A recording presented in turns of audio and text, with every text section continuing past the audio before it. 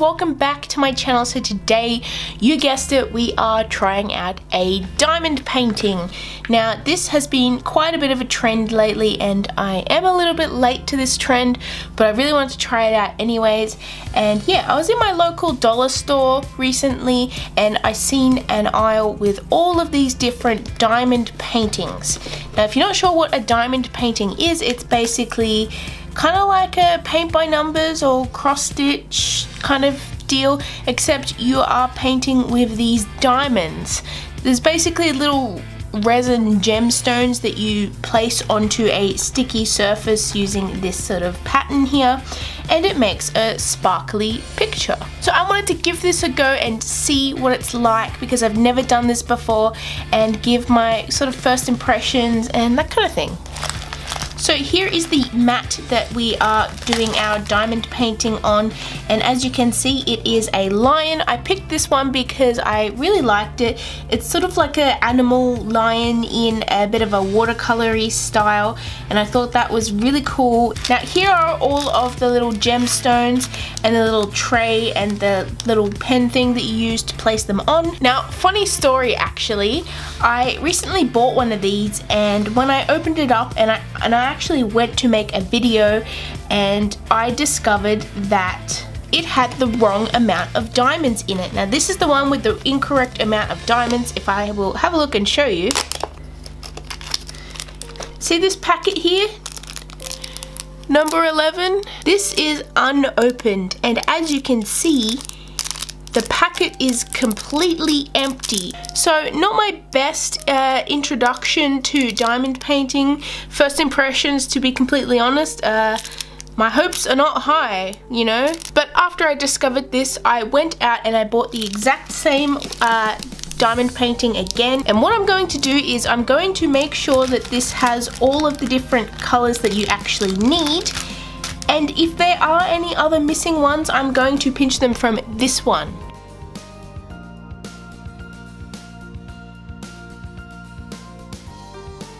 So here is number 11, and as you can see in this packet, there actually is diamonds. Wow, it actually came with the diamonds that it was supposed to. I am so impressed. So here we go. It looks like there are all of the diamonds accounted for. So great, let's get into it. So I'm just going to work on this area here if you can't see it. Just a small area to start with, and I am going to go from left to right because I'm left-handed, and if I go from right to left I'm going to get my palm stuck on the area. So yeah, that should work out pretty well, hopefully. So since most of them are this very light sort of color, number 13, which is N, I'm going to do most of that first because that is the most part, like that's the most of that color is on that area.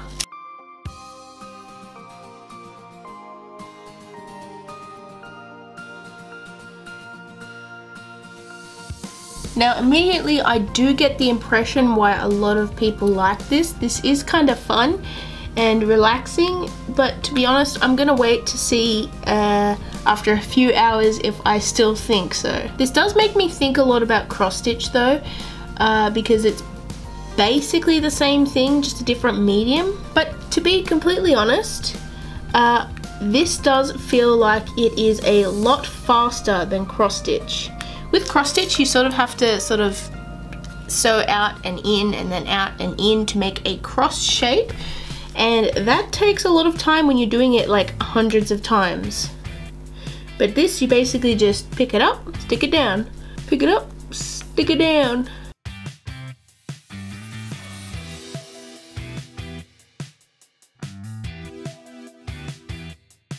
So here is that little square done, and I can definitely see why these are popular.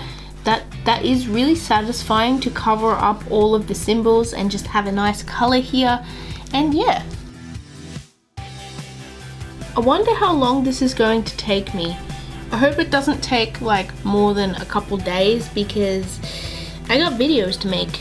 But that's okay if it does, to be completely honest.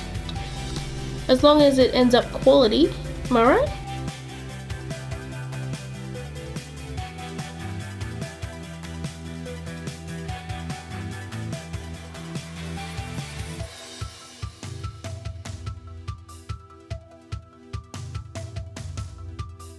So here we have all of these white or very light colored pieces done, and that looks quite pretty. Look how sparkly that is. I'm not sure if it's showing up on the camera, but it looks pretty cool. And yeah, I'm just going to continue now with the other colors and finish off this piece before I continue on to another piece. Now I have some leftover white ones. I'm going to try and put them back in this packet. So yeah, J. There seems to be quite a bit of J, so let's get some J in there.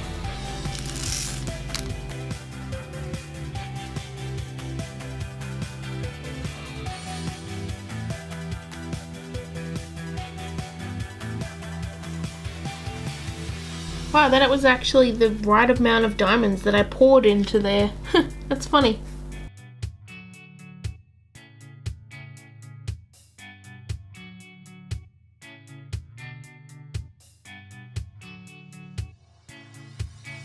So here is this whole square done, and to be completely honest, that was kind of fun. I'm not sure what this looks like exactly. It's kind of just like a random amount of colors. I know it's supposed to be the lion's mane. I'm hoping once we get to the lion's face, it will look more like something. But anyways, we are going to continue this on and do more areas of the diamond painting.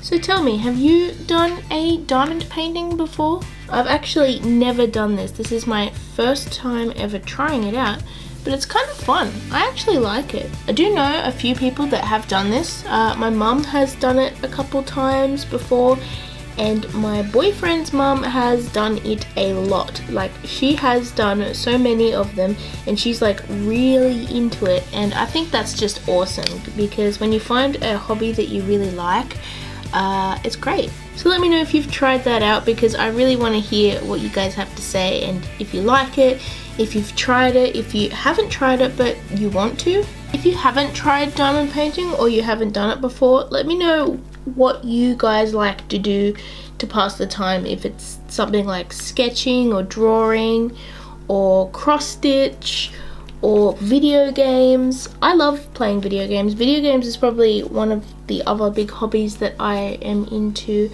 other than art and creativity. I know we're getting a bit off topic here, but that's okay. I think that's fine.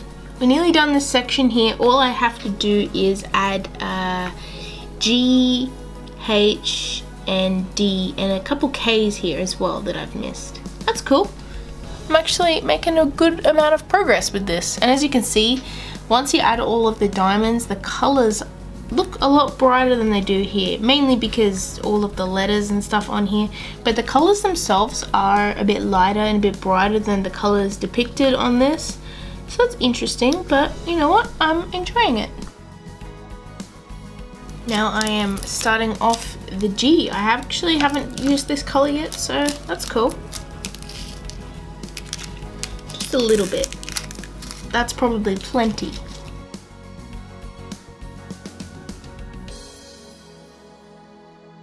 Great, we have completed this whole section here. Now you can see that that is a lot brighter and lighter. Now if we zoom out a little bit, it does look like the start of a mane of a lion. Now it is a bit sort of pixel art and a bit rainbow, but I think that's what we're going for, and to be honest, I really like it. I think it's looking pretty good.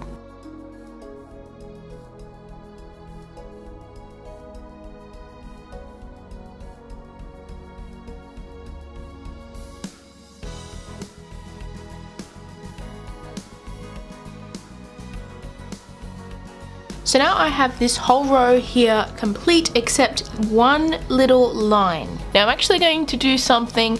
I've been quite curious how many beads are on this whole thing. Now the packaging does not say, and I'm not exactly trusting of this diamond number here. So what I'm going to do is I'm going to count all of these along this one row, and then I'm going to times it by itself because I know that it is a square piece, and we're going to calculate exactly how many diamonds are in this painting. Alrighty, so let's go. 1, 2, 3, 4, 11,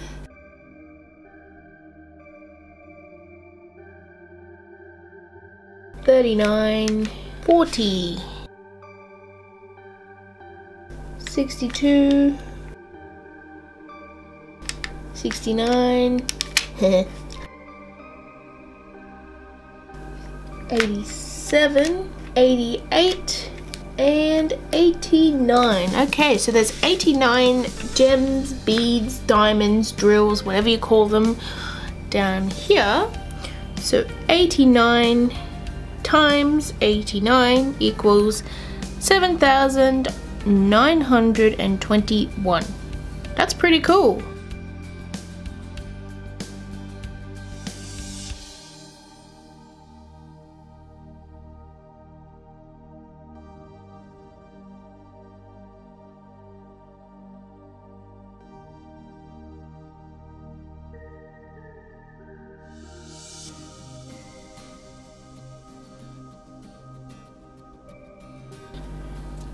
Alrighty, this is the exciting part because now we are up to this middle section here where the lion's eyes are. It has been really fun doing the mane, however I am really excited to get into doing the face because I feel like that's where more of the detail is going to be. So I'm just going to cut a section in this protective plastic here just around the two eyes, and it is the middle part of the face, so let's get into it.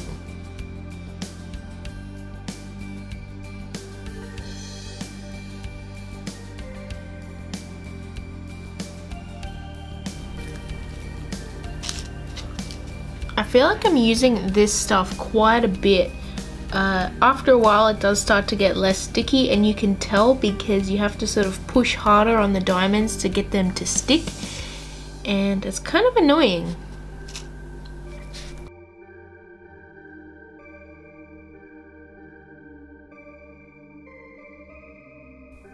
So time-lapse scribble here. I'm actually recording this after the fact.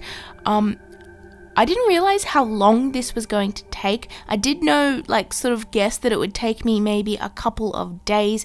However, that second day I had to sort of do it for like the whole day. This ended up actually taking me about 9 hours, maybe a bit more to do, and I knew it was going to take quite a while, and to be honest, I'm kind of like, I guess I was right in that way because well, the cross stitch that I created a while ago took me about 30 hours, and it was a lot smaller than that, and this taking me 9 hours is pretty good. I did enjoy the process though. It did sort of like, I don't know, the repetitive process kind of let my mind wander a little bit. I was able to sort of just like chill out, daydream, lose track of time, and just do this diamond painting for like hours. And it was very satisfying to see all of those colors come together to make a nice picture. Now, the picture quality isn't amazing. There aren't a lot of colors available in this set. There are a lot of colors, but for the type of illustration or, you know, picture, more colors probably would have made it a bit better. And in some areas, the shading, I'm gonna say, was a little bit suspect. But I feel like this sort of the process that how they make these uses a bit of a machine algorithm type thing to just sort of like automatically select colors and stuff like that, so it's not always going to translate perfectly. However, I really do like the illustration and I think it looks pretty cool. I do like that I picked a lion because he just looks so awesome in all of those colors, and I love the way that the mouth and the whiskers turned out. I think it looks pretty cool. I don't know, I'm a really big fan of pixel art, so personally I'm gonna like it. If I was going to change anything, I probably would have changed a few of the colors. Some parts, especially on the right side, there's pink and bits of green in there, which really would have been better if it was shaded with a bit of purple instead of green. But overall, I'm not too unhappy with it. I do like the results, and yeah.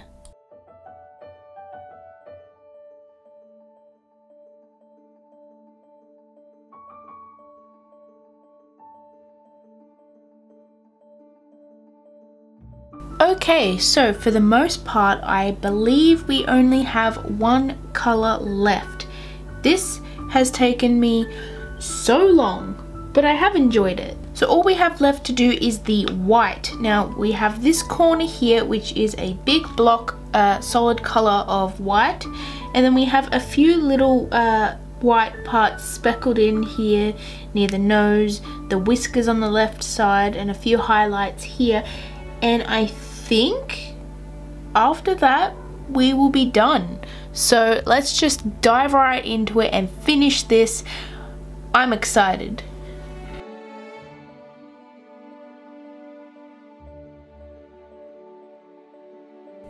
So overall, good experience. I did have a lot of fun doing this. I don't know if I will make more of these on this channel. Definitely depends on how this video does. So if you want to see me make more of these, please share this video around. If it does well, I might make another one. I have a cool idea that I'm not going to give away yet.